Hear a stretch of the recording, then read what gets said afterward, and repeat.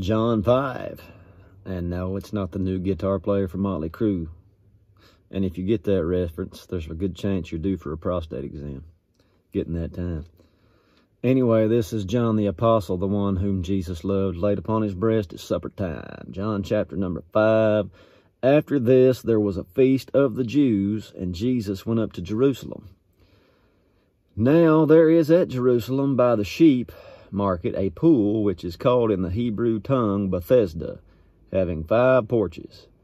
In these lay a great multitude of impotent folk, of blind, halt, withered, waiting for the moving of the water.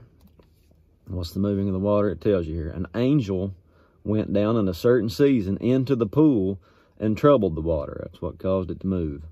And it says, whosoever then first after the troubling of the water stepped in was made whole of whatsoever disease he had.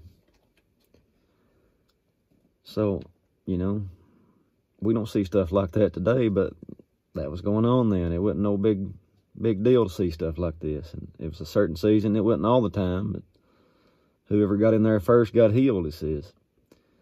There was a certain man there which had an infirmity 38 years. He lay there for 38 years. When Jesus saw him lie and knew that he had been now a long time in that case, he says unto him, wilt thou be made whole? All right, that's still what he's saying to you today. And what we tend to do, this is a perfect picture of trying to give the gospel to somebody that they make excuse and give all these things about why, you know, they're not worthy or don't want to be a hypocrite, but deep down they just don't want it yet. And watch what this man does here. He starts doing the same thing. The impotent man answered him and said, Sir, I have no man when the water is troubled to put me into the pool, but while I am coming, another steps down before me. You know, he just starts making, Jesus didn't ask him. He didn't want his excuses. He just asked him, will you be made whole? And that man was still looking to that pool. You see, a lot of people, when you give them the gospel, they're still looking inside themselves, trying to make themselves better, when all you got to do is let all that go and just trust in the Lord. And Jesus says unto him, Rise, take up thy bed, and walk. And immediately the man was made whole, took up his bed, and walked. And on the same day was the Sabbath. The Jews therefore said unto him that was cured, It is the Sabbath day, it is not lawful for thee to carry thy bed. He answered them, He that made me whole, the same said unto me, Take up thy bed and walk.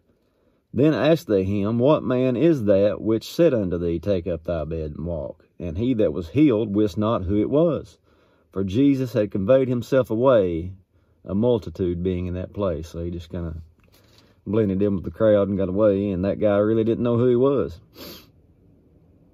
And you see these things on the Sabbath all the time. We know that Jesus never sinned, which means he never transgressed God's law, but one of God's laws was keep the Sabbath, remember the Sabbath to keep it holy.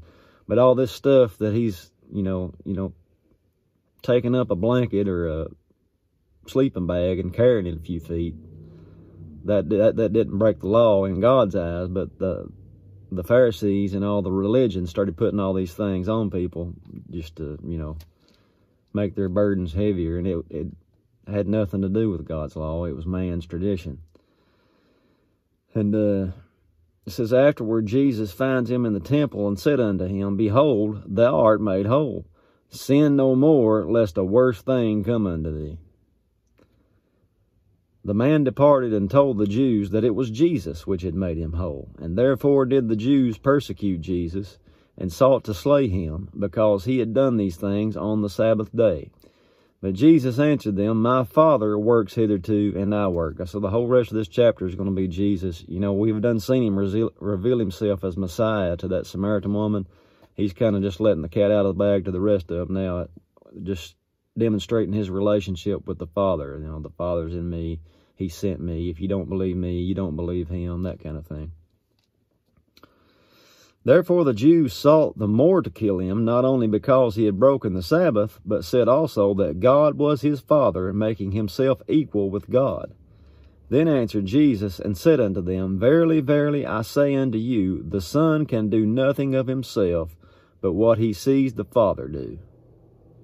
So that ought to tell you God's heart, the Father's heart, when it comes to you know, people being sick. I don't know how many times I've heard people that get cancer or some disease, and they say, this is God testing me, you know, he's going to work something through me. No, Jesus said, he just said, that's what the Father, I do what I see the Father do. And Jesus, the whole time he was here, went through healing them all.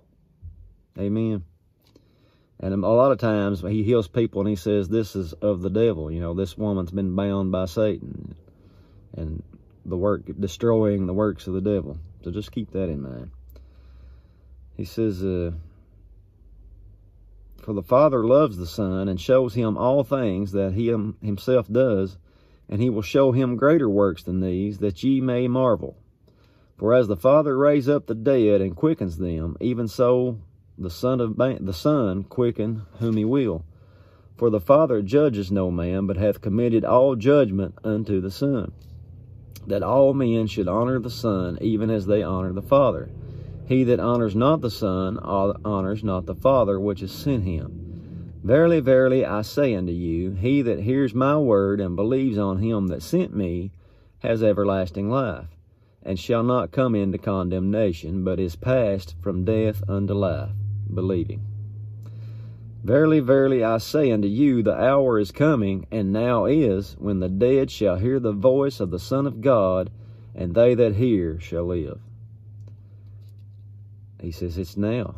And, you know, there's examples of him raising the dead physically, but you can spiritualize that thing too, because, you know, we find out from the Apostle Paul that we were all dead in trespass and sin.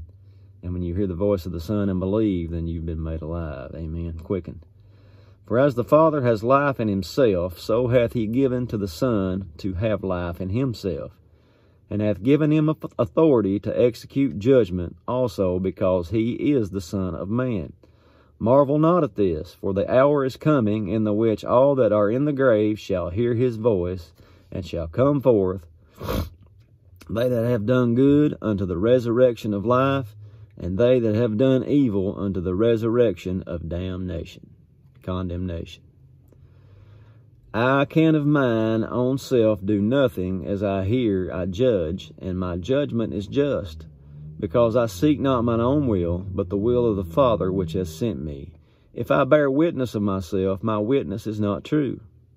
Bear witness of myself. There's a lot of people out there takes it upon themselves to do things of the Lord, and you know, God didn't call them to do that, yet they're out there doing it. And there'll be a witness somewhere that it's of God, because it's, you know, your own witness bears no fruit. They got to be in the mouth of 2 or 3 witnesses. Everything is established. He says, if I bear witness of myself, my witness is not true. There is another that bears witness of me, and I know that the witness which he witnesses of me is true. You sent unto John, and he bare witness unto the truth, John the Baptist. But I received not testimony from man, but these things I say, that ye might be saved. He was a burning and shining light, John the Baptist, and ye were willing for a season to rejoice in his light. But I have greater witness than that of John, for the works which the Father has given me to finish, the same works that I do bears witness of me. See, the works will bear witness too. Somewhere in here he says, if you don't believe me for the word's sake, believe me for the work's sake, the things you see me do.